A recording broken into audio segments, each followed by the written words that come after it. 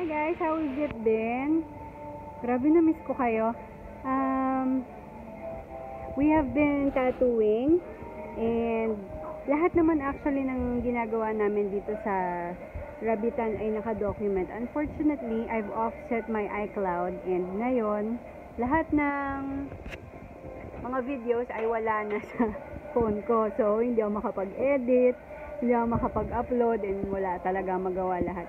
But right now, this is the current video right now. Today is January 9, 2021.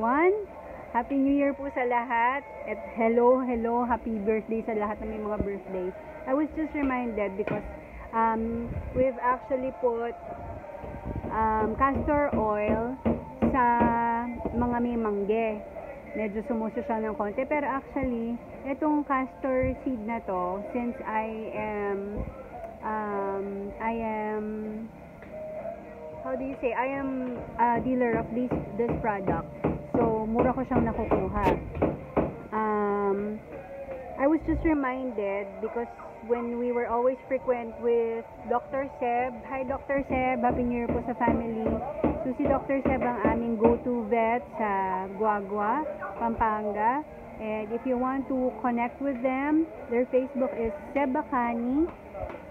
They're on Facebook and they also have their clinic in Guagua nga. And you can send me a message for the complete information about them.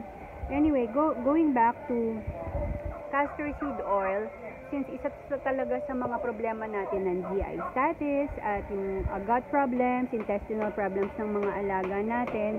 So, besides it being safe para ma-ingest ng mga rabbit, napakaganda pa ng castor oil dahil ang tulungan ni Doc said is that it will be able to let them move kung ano man yung kung meron silang problema sa tiyan. So, matatanggal nila yon.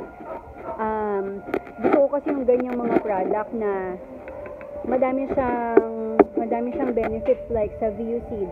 VU-seed not only helps in stress, it also helps in the GI, yun nga, sa problema sa tiyan, problema sa pangangatawan, problema sa pagpapasuso and stuff. Napakadami niyang coverage. So lahat ng mga nagme-message sa akin talagang how I wish na pwede ko talagang padalahan lahat ng VU-seed kasi ang dami-dami niyang nako-cover na mga issues ng isang bagay yung na-address mo. Kaya I really recommend it and I hope na hindi siya magbago ng formulation. So this is our F2 Kali. Publikas ito kaya wala masyadong markings.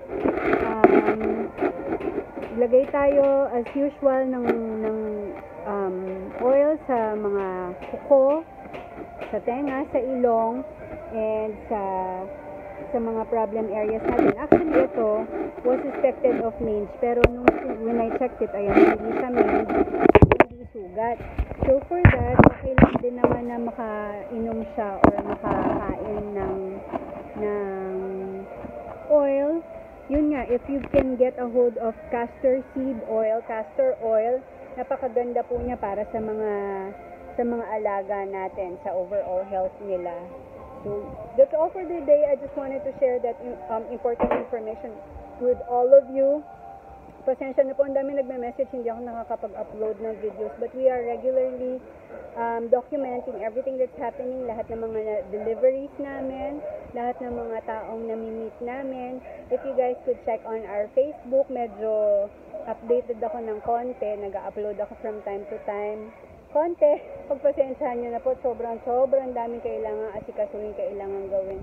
And we'll be happy to share everything that's happened, all of the videos as soon as we get a hold of them. Meron na akong permanenteng radyo. I hope hindi ako makopyright dito sa aking mga tugtog-tugtog. So, that's all for today guys. Thank you. Have a blessed weekend.